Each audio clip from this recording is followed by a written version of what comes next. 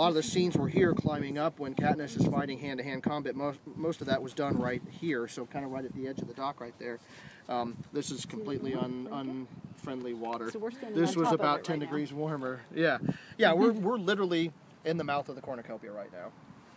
So you had long shots that were over here. They had cameras set up on the VIP complex, shooting back this way for long shots, but most of the camera equipment was all based around the Cornucopia. It was the one thing that the production wanted to keep most shielded from the press and prying eyes, and so using a closed down water park in the south side of Atlanta, where probably not a lot of people would be looking for that type of production, they built massive shields all the way around the facility, and then wouldn't you know, the second day of shooting, the Google Earth satellite just happened to pass over. I don't know how that happened, and get a really nice shot of the completed Cornucopia once everything was actually taken off. So I don't know how that ended up getting online, but it did. Obviously, as a community, we were thrilled for the leak, but also wanted to protect the production itself.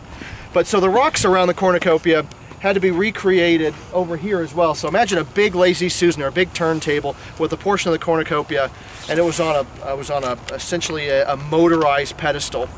So the tributes got onto the pedestal. They did them in sequences, and they physically moved it around. So the stuff that you see in the background, the water splashing, the background spinning, the trees spinning behind, that was CG'd in, but the primary movement of that and the tributes actually falling off of the foam onto pads was all done right here.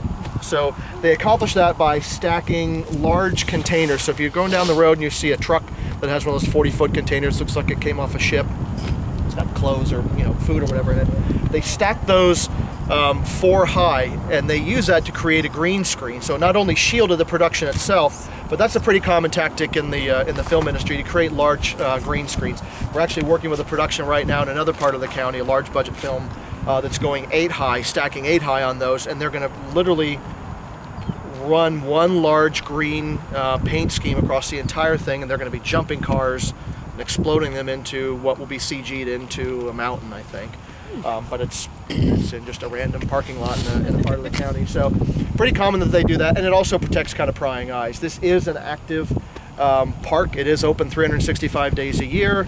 So the perimeter is literally that fence right there. This is one of our busiest roads that runs right along here. So a lot of fencing, a lot of security. We had quite a bit of paparazzi issues, but for the most part, it was fairly uneventful. It really didn't make the press until that Google Earth image came out.